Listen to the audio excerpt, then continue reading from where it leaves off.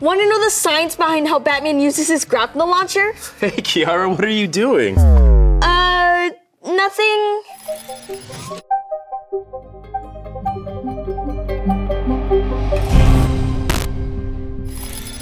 Howdy, everybody. I'm Josh. And I'm Kiarra. Today, we also have the amazing Bat computer, Penny One. Greetings.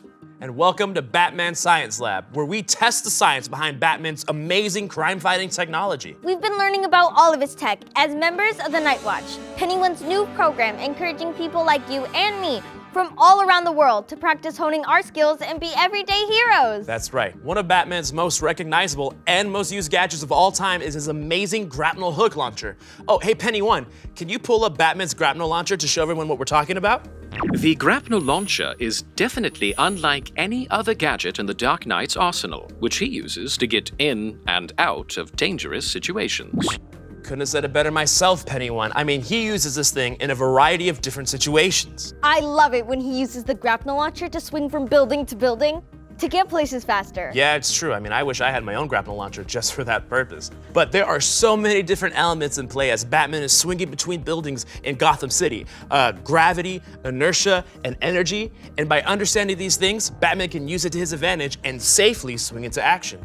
Consider myself hooked. Well, that was just puntastic. Let's talk about two different types of energy. First, potential energy. Potential energy is energy that is in an object and is stored, ready to be used, depending on the object's position. Let's take this ball, for example. When you pick the ball up from the table into the air, your hand is the only thing that's keeping the gravitational pull from pulling it back down. So that ball is filled with potential energy that is equal to the amount of gravitational pull and its mass. So the more an object's mass, the more potential energy it has? Oh, couldn't have said it better myself. Yeah, so go ahead and let the ball go. Nice. Now when you let it go, the gravitational pull moved the ball and all that potential energy turned into kinetic energy. Oh, so kinetic energy is just potential energy changing from resting to motion. Yes. Let's see how Batman uses both potential and kinetic energy with his grapnel launcher.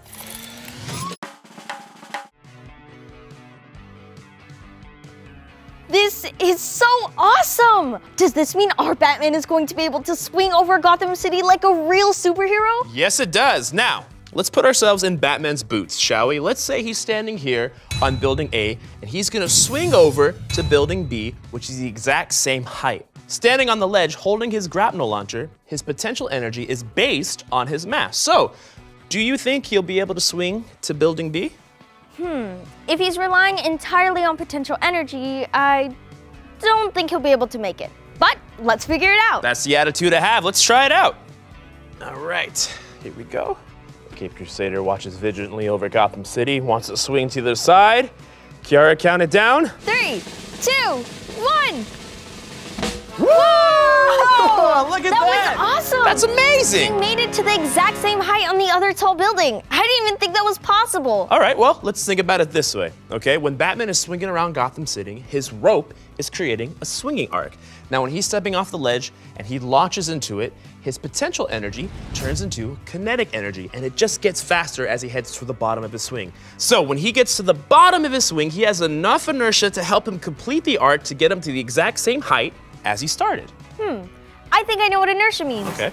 Isn't it that when something is moving, it won't stop moving until something else stops it? Yeah, you pretty much just said Newton's first law of motion, which is an object in motion will stay in motion unless acted on by another force. In this case, gravity is the force acting on Batman, slowing him down as he tries to complete his swinging arc. Knowing all that, we discovered, Kiarra, that When swinging, your potential energy, which turns into kinetic energy, is enough to reach the exact same height on the other side of the swing. amazing, fantastic, way to go. So, what if Batman wanted to reach a higher building? He would need more potential energy to reach higher. So, what if we added more weight to Batman? Because more mass equals more potential energy, right? Interesting theory. Let's test it and find out. All right, so we've added more weight to Batman, which has increased the amount of mass on the grapnel launcher. Let's give it a shot. Okay, count me off. 3, 2, 1. Here we go. Ooh. Oh, okay. So the weight didn't exactly make Batman go higher. It almost looked like it reached the exact same height as when we launched it, huh? Yeah. Okay. Maybe we should try again. Yeah, you read my mind. Okay, here we go. 3, 2, 1. We didn't go higher again. Maybe we need to try something else. Let's try something else. Let's take the weight off and figure it out. All right, well, adding more weight didn't work, because let's think about it, right? Adding more mass means that you will have equal gravitational pull, so the potential energy will just let Batman go the exact same height. Then we need a way to add more force, maybe? Yes.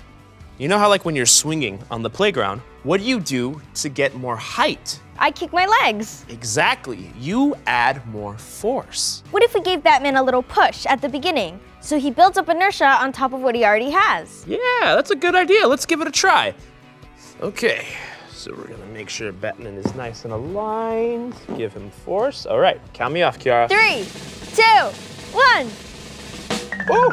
Okay, maybe give him a little bit more force. Just a but tad just more. a tad. Just a tad more. I think you're right. A skosh, if you will. All right, 3, 2, 1. 1. Whoa, there we go! All right. We got it! That was just the right amount. I think we really got a grip on this grapnel launcher science, wouldn't you say? I think we really got into the swing of things. Oh, this one, so punny. Physics is so cool. I can't believe Batman has to make all of those calculations just to use his grapnel hook launcher. I mean, it's true. Think about it. He has to calculate how much inertia he's gonna need on top of calculating the weight. I mean, that's just so much to figure out. These are calculations that I could make instantly. But Batman is not a computer like me. He must constantly make these calculations in his head, and that requires lots of practice and intelligence. But that's what makes him such an amazing superhero. Wow, it's true. I guess science really is a superpower, huh?